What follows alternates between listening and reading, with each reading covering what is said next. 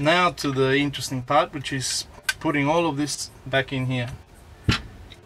You're gonna put these things in the reverse order in which you took them out. It's not that difficult, it's fairly straightforward. You just gotta remember which screws go back where, and there's no problem. First of all, the loading gate. We could have cleaned this. We could have cleaned this, had just as much access if we hadn't taken the loading gate out. You know, every 4 or 5 times you clean your rifle, take it off just to check it, make sure there's no rusting or anything.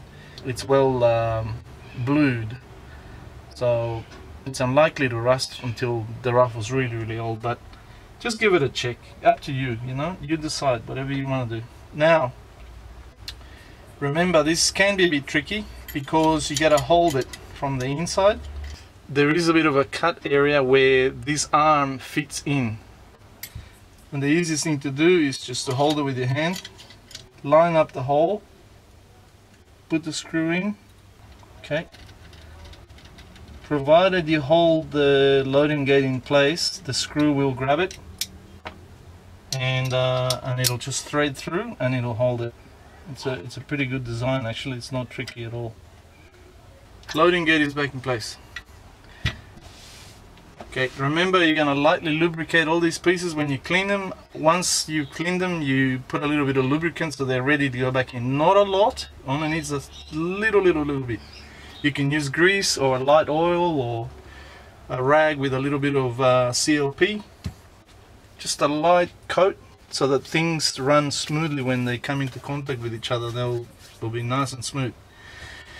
Okay, so turn the rifle upside down. Place the shell carrier in. It's got to go this way, remember, because obviously when the rifle's facing up, the shell will sit on that, so it's basically upside down. Okay, that will just fall into place.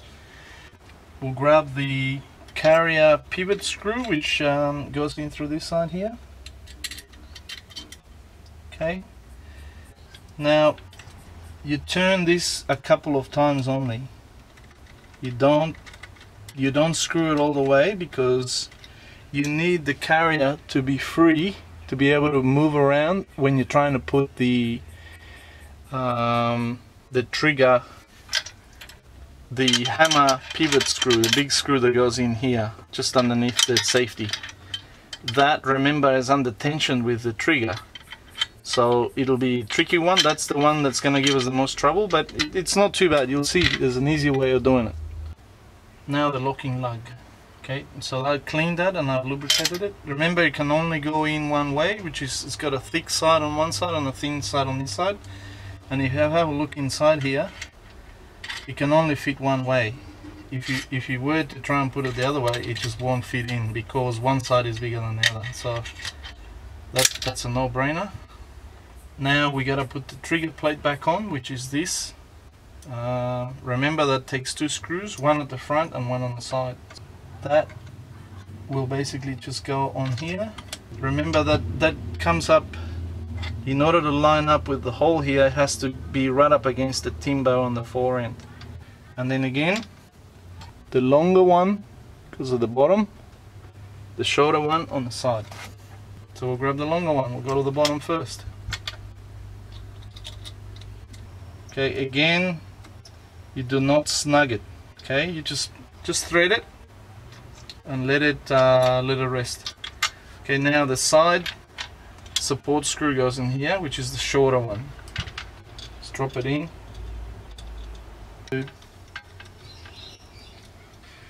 Okay, now the trigger plate is back on. We don't snug the screws. We have to put the hammer pivot screw in, but remember, because it's under tension from the trigger spring, it has to be done in a certain way. Remember, we're gonna need to depress this little protrusion here in order for the trigger to go all the way back. Now you can use your finger, but that hurts. or you can use like a piece of wood or a screwdriver or something, right? You can use a screwdriver, push it in,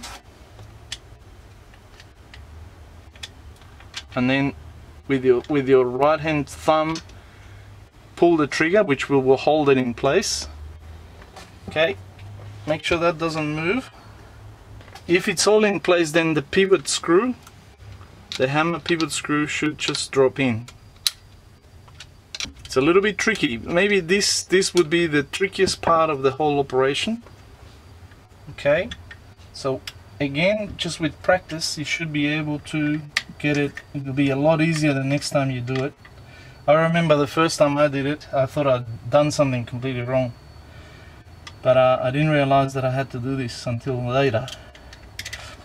So if this is lined up properly, basically your screw will just pop in. Once this tension is taken up, then that can be moved easily. If that tension is not taken up, then you're gonna have to push this in order to line up the hole. It'll be a lot harder. So basically, once the trigger pivot screw is in, you snug it up, then the forwardmost screw at the bottom of the receiver, then the side support screw, which is the one on this side here, the left hand side, and then you tighten the carrier, the shell carrier screw, you tighten that one last. As you can see, that was the trickiest part of the operation. Everything else from now, it's pretty straightforward. Depress the little metal, protruding metal, pull the trigger back, hold it, maneuver this into position. Okay.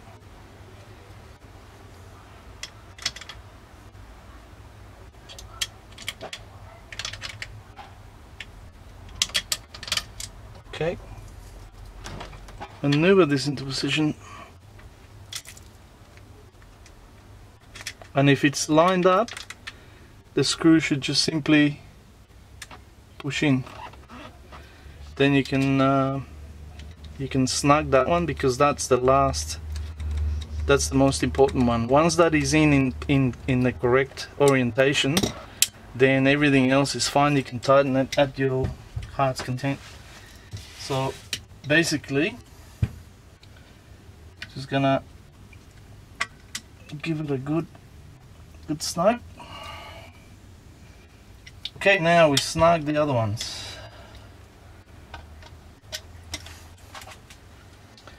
So the hammer pivot screw is the screw that could do with a little bit of Loctite, removable Loctite. All the other ones you don't really need to. They don't have a habit of coming loose. So now we do, the last one is the shell carrier pivot screw, and that's the one we're gonna do now.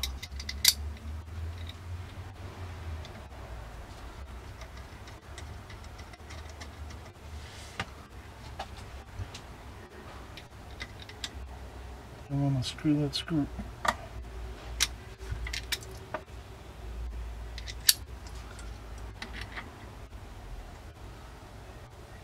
Okay, so now all we have to put back in is the bolt, the extractor, and the spring. We're going to replace the shell extractor. Okay, that basically just drops into the little hole in there. You're just going to need tweezers. That's all I use. Basically line it up and push it in. There you go. And you can tell because there's a little hole here.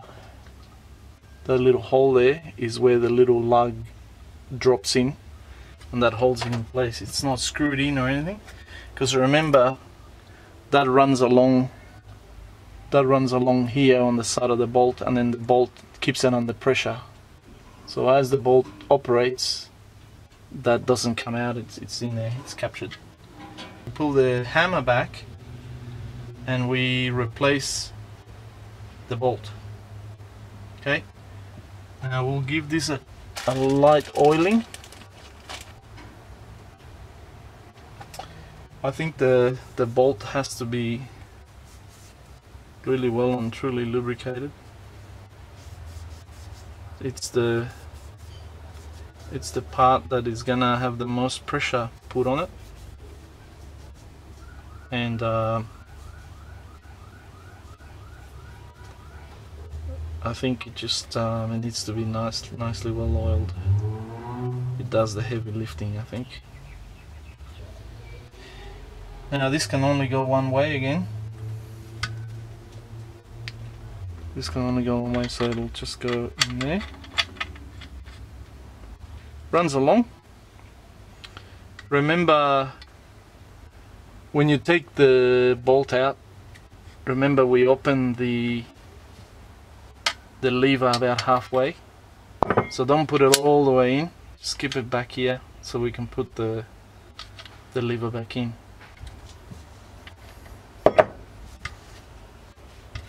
The lever, give it a bit of a CLPing as well. I had put a bit of oil earlier, but a bit of CLP probably won't hurt. I really like CLP. CLP works great on my rifles. I like it, and apparently it's the only. It's the official lubricant that the US Olympic team uses. So they must know what they're doing, so they must be using it for a reason. Okay, so now this just goes in. Yeah, it goes in. This can do with a bit of CLP as well, because remember the lever actuates on this. Doesn't need to be like, my goodness, tight, but it needs to be positively tight. Just basically run it to the end, and you can tell when you can't go any further, so that's where you stop. There you go. There's our bolt in place and fully operational. There we go. Beautiful. Now, this is called the mainspring and the retainer. So that's the retainer and that's the mainspring. This little hole here has to sit at the end of that, like this. Take the spring out. That has to sit in there like that. Can you see this little cutout there? That flat bit has to, after being threaded through that metal, has to be down here. So basically the spring has to be compressed. The spring has to be compressed so that it fits in there, so that will sit on there. Easiest thing that I found is to put the rifle vertically and to push it from the top with a screwdriver, pushing against the spring and then maneuvering this doohickey into position. So what I'm going to do is I'll show you. I'm going to move the camera so that you can see the top, and basically this is sitting on the bench, but you can do it standing up or sitting on a chair, putting the rifle, the muzzle on your foot, and then pushing down with a screwdriver to maneuver that into that little cutout at the top of it. Okay, so we gotta put the spring in there, the retainer. Now, but before we do that, the hammer has to be at the front. The hammer has to be at the front against the frame, like this. Okay, because then that'll give us more room to work up here. There we go. So we put our mainspring on here. We grab our retainer. Okay. And what I've found the easiest way to do it with is with a screwdriver.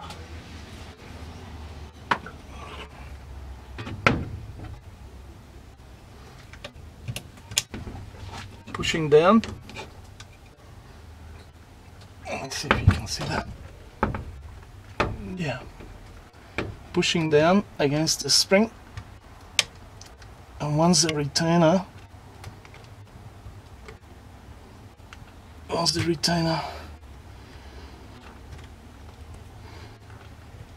there we go. Once the retainer is in the groove, then you're home and hosed. That's not coming out of there. Once it's in there, because of the spring tension, and it's even more when you cock the hammer. Remember what I said to you, if this is not all the way through to the back, to the top, it doesn't depress the little doobie lucky that sticks out of the bottom, and the trigger won't activate the mechanism. So it has to be all the way, and then when you pull the trigger, boom, off you go. All we gotta do now is replace the stock.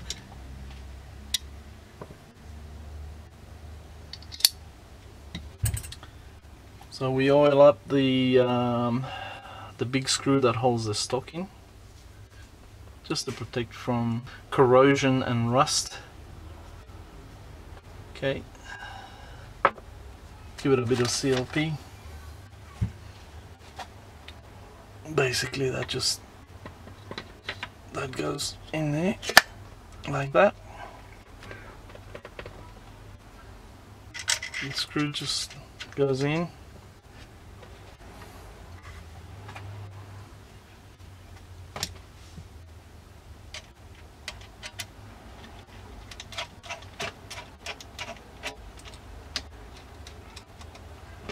And just snug it. Bob's your uncle.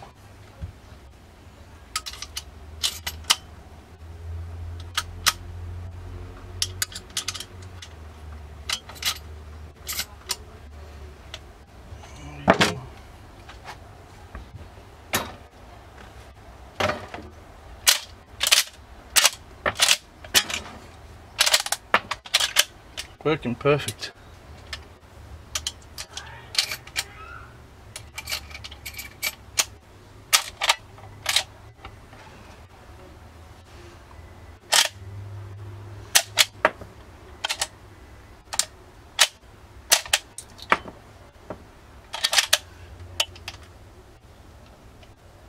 It's got a half cock so that the safety can go on, and then just take the safety off, full cock, and boom, you can shoot. So if the safety is on, you can still action the lever. You can unload while it is safe, which is the safest way to unload.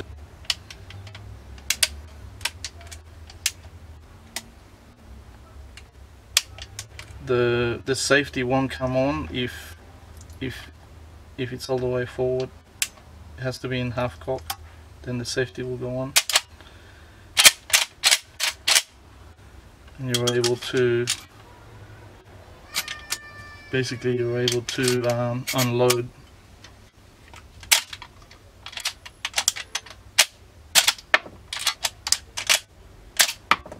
There you go. Beautiful. That's it, guys, all done. Okay, cheers guys, cheers and happy camping. And when I say cheers, I mean cheers.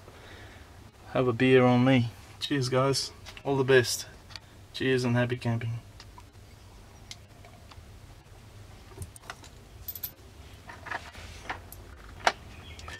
Let's get some more 2-pack happening. Troublesome nigga. Troublesome 19 motherfucking 96. West side. Let it be known. West side, boss of all bosses. Magnum. Minutes and methods label me a lethal weapon, making niggas die wicked and breathless imperfections. Can you picture my specific plan? To be the man in this wicked land, underhanded hits the plan. Scams are plotted over grams of rocks. Undercover agents die by the random shot. We all die in the end, so advance we smoke. I was all about my ends, fuck friends and folks. A born leader, never lead a block without my heater. Got me a dog and named him my bitch nigga Eater. What could they do to me, a little brat? Shit, them niggas that shot me and still terrified I get they ass. How can I show you how I feel inside? We outlaws, motherfuckers can't kill my pride. Niggas talk a lot of shit, but that's after I'm gone. Cause they fear me in the physical form. Let Right, motherfucker. Troubles, niggas. Outlaw. We put it down to the fullest. Spitting rhymes and bullets. Rhymes and bullets. Y'all know what time it is. Call them punk police. They can't stop us. Niggas run the streets. Trouble. Gutaways, my mentality is ghetto. A gorilla in this criminal war. We all rebels. Death before design. I bet I bomb on them first. Niggas knew we came from murder. Pulling up in a hearse. West side was the war cry. Busting off freely, screaming fuck.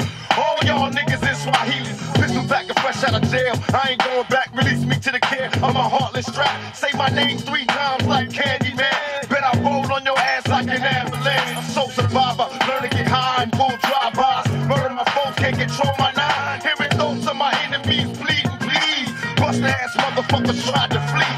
Picture me letting this chump survive. Ran up on his ass when I dumped him down. Cause I'm drunk. Young, strapped, and I don't give a fuck. I'm homeless. I live a thug life, losing my focus, baby. I'm troublesome. Bad boy killer. There is no one realer. What you saw was the rough, rugged, and raw. Outlaw. Murder my mind state. Shit ain't changed, this my last rhyme. The crime rate ain't declined. Niggas busting shots like they lost their mind. Like 25 to life never crossed their mind. Tell me young nigga never learned a thing. Dead at 13 cause he yearned to bang. Sent a lot of flowers, but how could I cry? Tried to warn a little nigga either stop or die. Mercy is for the weak, when I speak I scream. Afraid to sleep, I'm having crazy dreams. Vivid pictures of my enemies, family times. God forgive me cause it's wrong, but I plan to die. He did take me in heaven and understand I was a sheep. Did the best I could, raised in insanity. But send me to hell cause I ain't begging for my life. Ain't nothing worse than this cursed ass hopeless life. I'm troubled, in your wildest dreams you couldn't picture a nigga like me. I'm troubled. I don't give a fuck. I'm troubled. Like my nigga Napoleon said, nigga. Somebody gotta explain why I ain't got shit. I'm troublesome. You know what time it is, the outlaw clique. Young, rugged, and sick. Machiavelli, the Dawn, the boss, all boss. Mussolini, Idi Amin, Hussein Fatal, Gaddafi, Castro, Napoleon, Bonini. We ain't fucking around. We troublesome. Hey yo, we troublesome.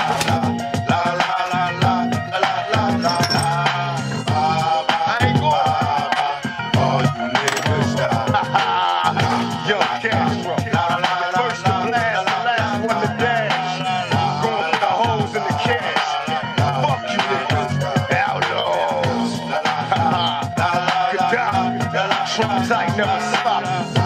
The motherfuckers try to copy, but they can't mock you, nigga. You're too strong. Outlaws, keep it going on.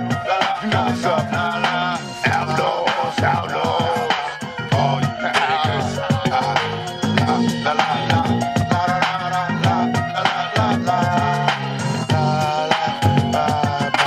Outlaws, outlaws. This is dedicated to the real niggas. Soldiers on the streets. Bye, bye, all you niggas die.